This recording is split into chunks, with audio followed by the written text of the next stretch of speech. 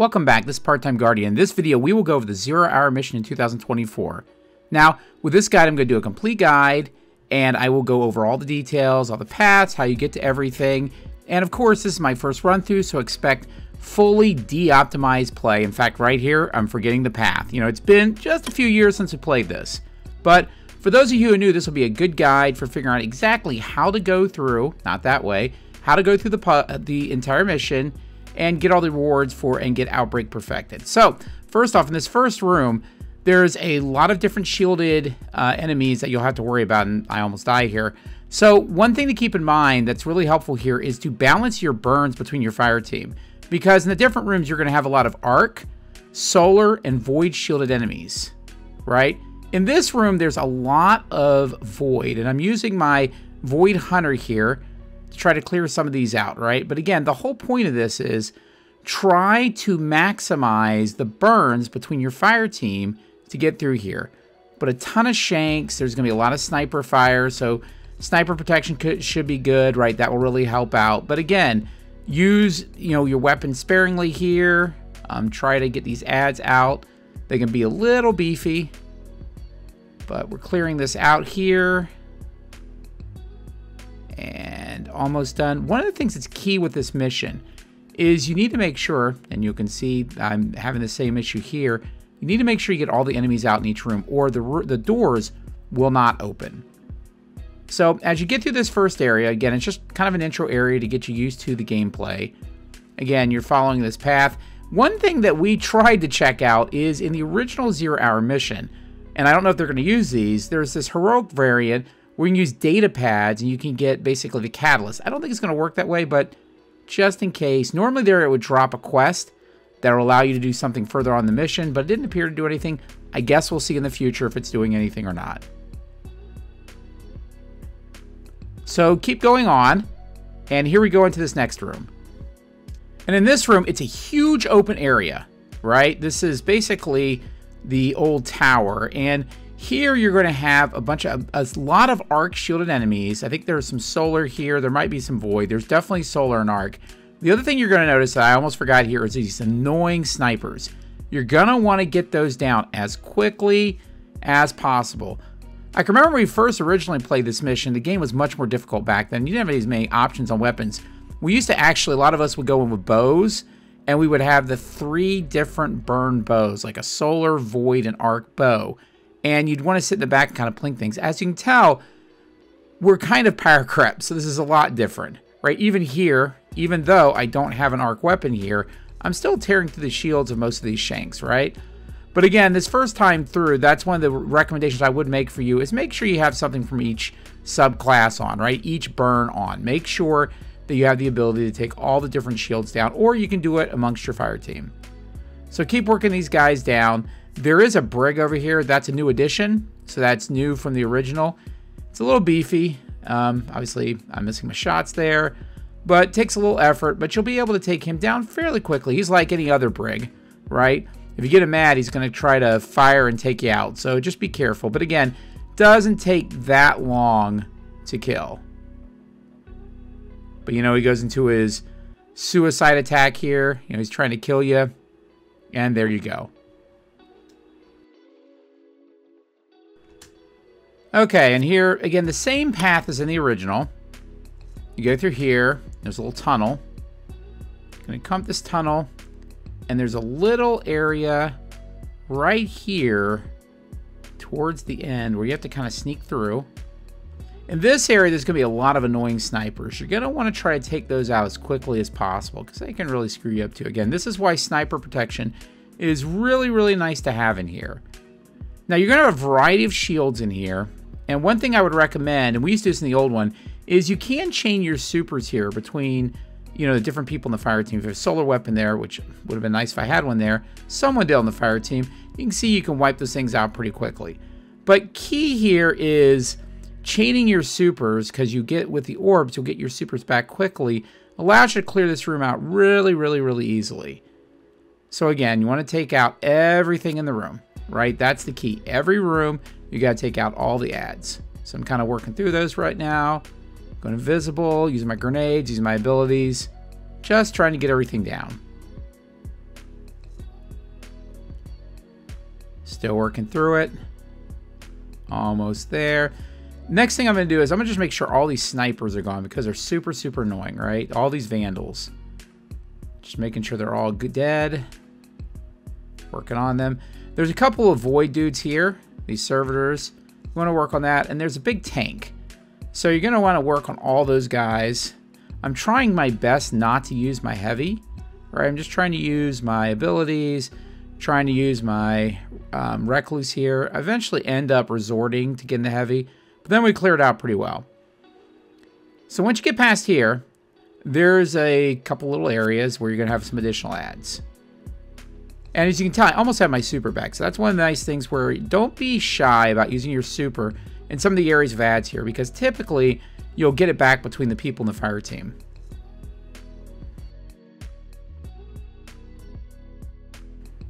Just clearing ads out. Coming down here. Again, annoying snipers. Again, it's a theme within this encounter. And continue to take out ads. Try not to die. Now, there isn't the wipe the whole entire fire team if you die mechanic in this encounter. Extinguish. So you don't have to worry about that, right? People can die if you need to, unless you're trying to go flawless. So I'm going to work my way up through this room. Up through this hallway. Keep working my way. Working my way back to you. Okay, that's not the right song. Okay, so working my way forward. Taking these guys out. Again, you're trying to get rid of every ad along the way. And I noticed that there's some red sitting here, right? Like, okay, what am I supposed to do? Well, what I found out is that these ads up here, because this is a little bit different than the original, there are actual ads up here in this catwalk, and you can't shoot them. You can't do anything. You'll have to get those later. So I'm going to continue working my way up down this path. Turn left here. And then you'll see there's some of the ads here. So again, this is a little bit different than the original. You know, there's going to be a little bit of variety in what you're doing. But you're going to want to get all of those ads down.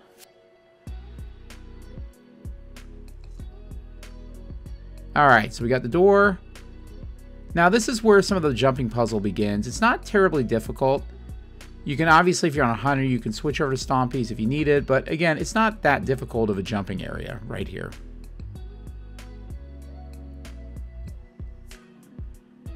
Okay, you're coming down here to the bottom. Working our way through this passageway. Now, in the original 0 Hour, there were two paths. One here on the right, where that, like, E is, and one on the left. The one that left on the ship, that was a non-heroic version. This was the normal one. And this is the one I ended up taking and looks to be accurate. I haven't tried the other path to see if it works. I don't know, Legend, if that's going to happen. Not quite sure if they're going to have both paths open.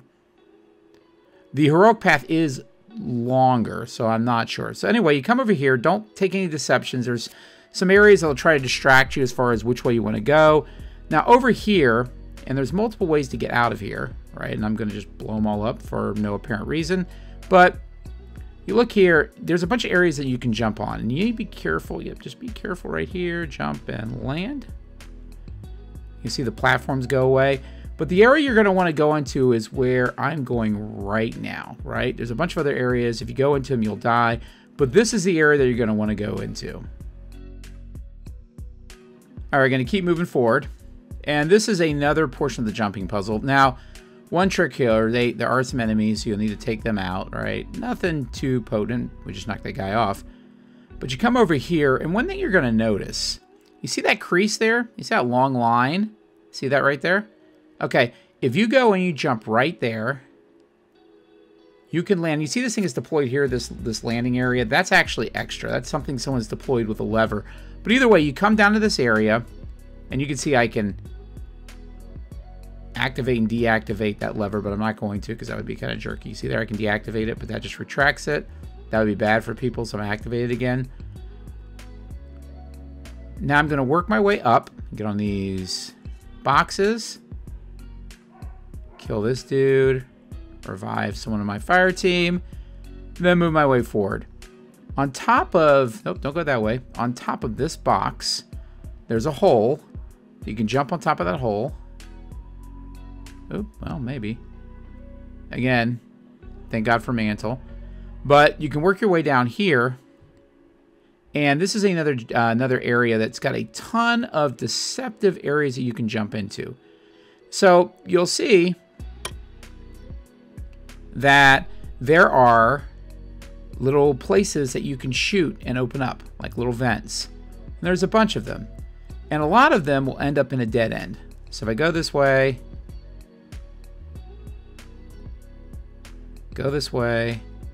it's dead end, right? So however, where I want to go is up here. So if you go up here, and jump over here, and then jump right in there. Maybe. The other thing is you can always cross, you know, side to side as well.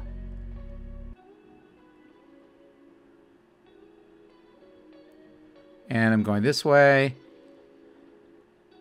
And you can see now that I'm at the ladder. These are the fans. And the fans, if you played Spyro the Watcher, you've seen something like this. Now, one thing that's nice, the little surprise I put in here is these exploding shanks, which just got a buddy of mine.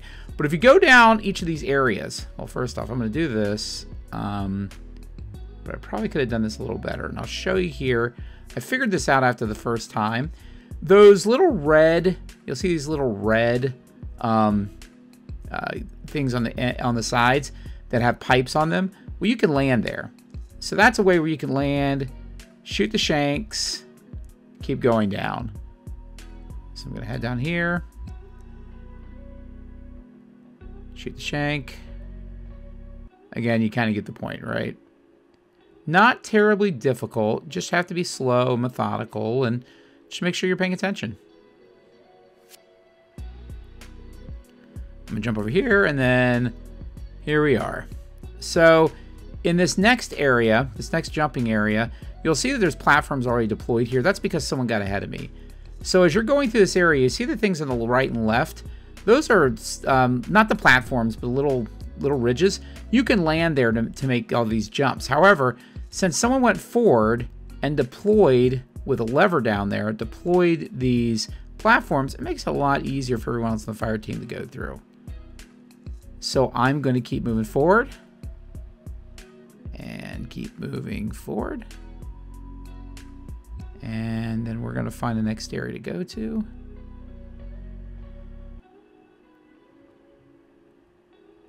And this is where we get to Trevor. Trevor is the psychotic robot that's trying to kill you. And you see there was a map over there on the left-hand side as I was going through here that shows his current location. Your goal is to get through the maze and flip 4 levers, 2 on the right and 2 on the left to stop Trevor. Now, Trevor, you'll see like a red flashing light when he's coming to you. You also hear noises. He'll be either on the left or right. Again, your goal, and you can even see the red in the distance, that's him coming. So a couple things you can do. There are cubbies that you can hide in when he shows up. You can also do this.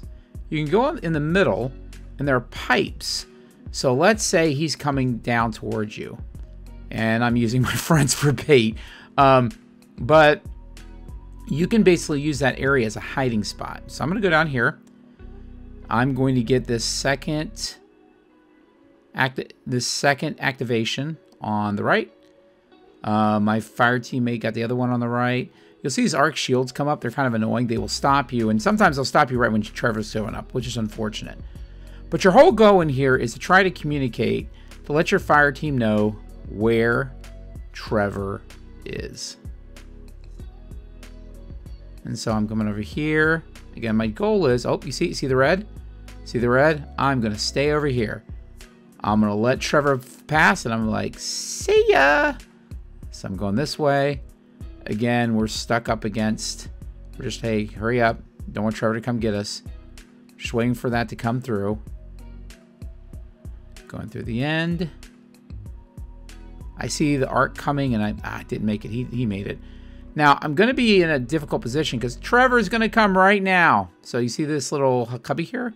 I duck in the cubby, and then I can move forward. So go through here. There's a door. And then you gotta get on these platforms and go up. Now, one thing is nice is sometimes you use like, I use on my hunter, I use stompies to be able to do some of the jumps. So on this ride up, you can actually have time to switch out your exotic if you need to. Again, you just have a little bit of time. Really, the big goal is you see that platform that's coming?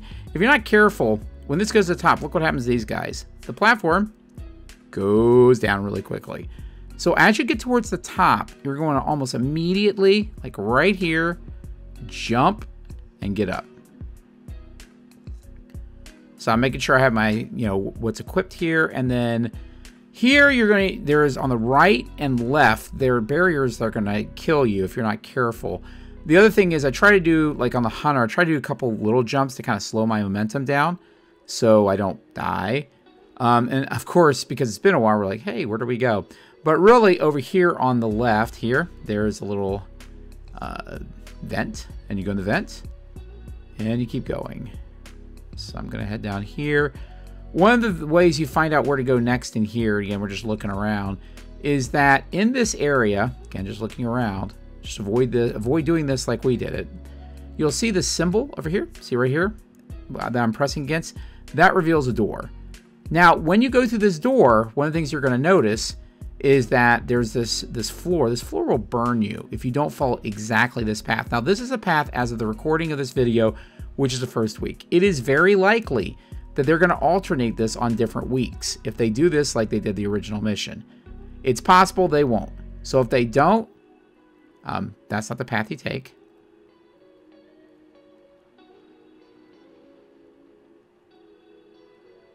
You don't take that path. You take, here, I'll show you. Take this. You take this. You take this. Go back. Go over here. And again, we're just trying to figure out the path the first time through. Right? Go up here. Go up. Go ahead, do it. Go up here. And then we're out. So that's the path, right? Everyone's just got to follow that. If anyone messes it up, just like the Seraph Shield mission, if everyone messes up, then you die. This originally was an area that was a puzzle room within the original mission. I don't know if they're bringing that back. It's kind of cool to get the catalyst, so it's possible, but we'll see. They've tried to make this really approachable, for the average Guardian. So they may not do that because that mission, that puzzle can be difficult. So we're going to work ourselves out of here.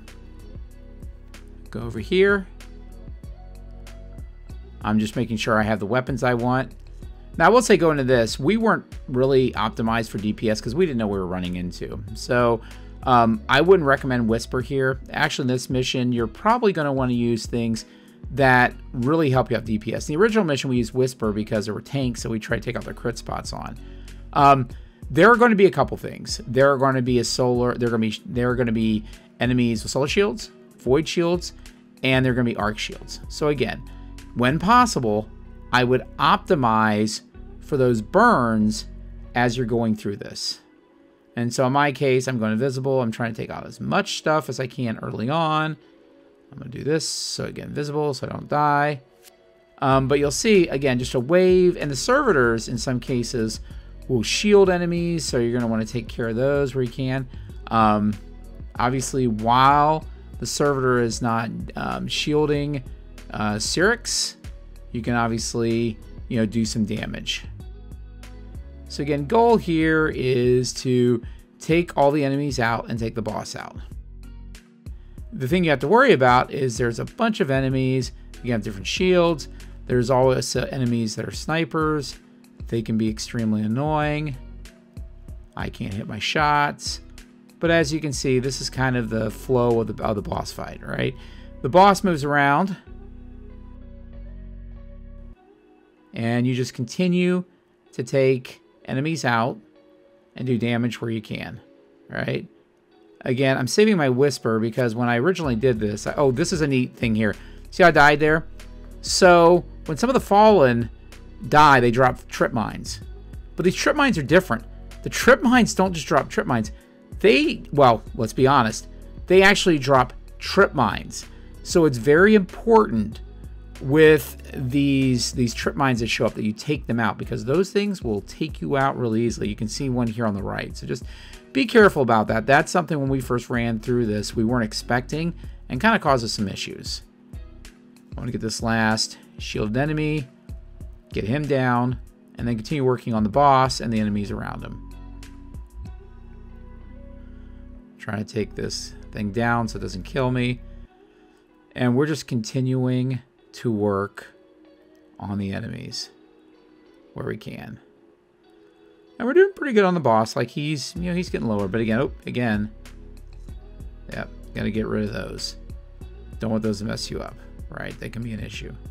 A lot of the ones on the right and left side are arced. So, again, I was using a close-up weapon here. Might not be advisable depending on your loadout. For me, since I was on a hunter and void, I can always, hide and disappear.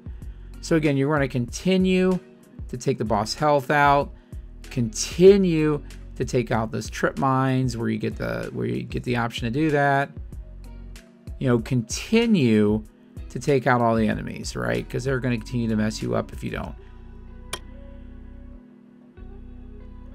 And again, I'm just trying to match the burn and take some of these shielded enemies down, right? That's my goal in all this, which is working slowly. So we're going to continue to work on the boss. He's going down, right? I want to take the sniper out because he's annoying me. Again, if I had to do this over again, and I will, I wouldn't have used this as my heavy. Now you see, hey, he's gone. Okay, great.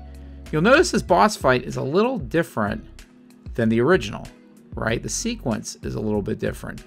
But you'll see, let me get rid of that dude. Let me get rid of that guy. You'll still see that they're the tanks. So really here, if you have a sniper like this, the goal is you can really be doing crits and taking the shields, basically opening up the boss, the little tanks, for additional damage, right? And that's what I'm doing. I'm trying to hit the crits, which I'm not always succeeding at, to do enough damage. They're working on the one on the right. I'm working on the one on the left. I'm waiting for its crit to show back up so I can shoot it. It's hard to see with those grenades on it, but that's my goal. So we're continuing to do damage. Almost there. Almost there.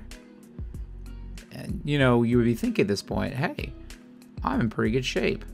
I have plenty of time left. I should be good. In fact, I'm not even bothering to get my fire team member up because I'm like, I'm just going to finish this off without any heavy. And this is why heavy management is going to be really important in this encounter, right? Almost got him down. You can see he's doing his crit attack on people. Then it says, sure, experience heavily armed. So now what you're going to see is the boss shows up again, but this time he's got a servitor and a bunch of enemies with him. And he's chonky and takes a lot of damage. So I'll give you a couple pieces of advice here. Again, watch out for these death rays that are coming down. Continue to work on him. Continue to work on the enemies.